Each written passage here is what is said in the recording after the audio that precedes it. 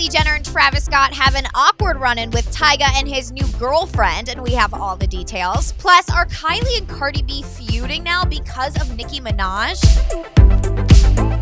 Hey guys, it's Ali with your most necessary story of the day, and Kylie Jenner and Travis Scott returned to Coachella a year after they debuted as a couple. This also means it's around the 1-year anniversary of Stormi's conception. Let that sink in. Kylie's ex, Tyga, also showed up to the music festival as a guest performer for EDM artist Party Favor. I assume T needed a way in Coachella without having to buy a ticket. Speaking of T, some outlets are reporting he's now dating Iggy Azalea, as they were seen holding hands and showing lots of PDA throughout the festival.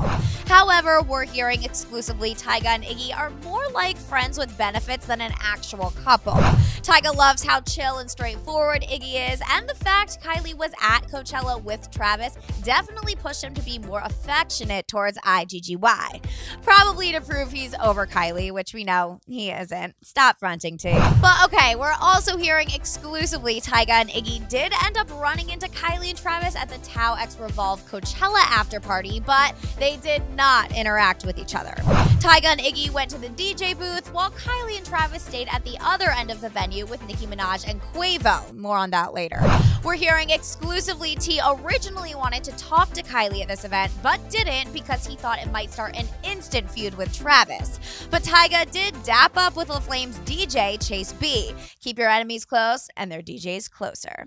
But okay, as far as LaFlame is concerned, he no longer sees Tyga as a threat to his relationship with Kylie. Our reporters with sources close to Kylie say that while Tyga was in the back of her mind, it's hard to ignore completely, she was more focused on enjoying the party with Travis, her sister Courtney, and bestie Jordan Woods. Kylie also enjoyed her time with Cardi B's rival Nicki Minaj, and the two almost kissed at one point.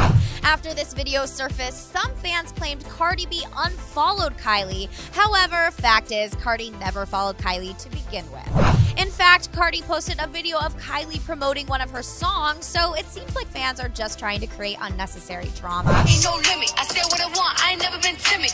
Only real shit.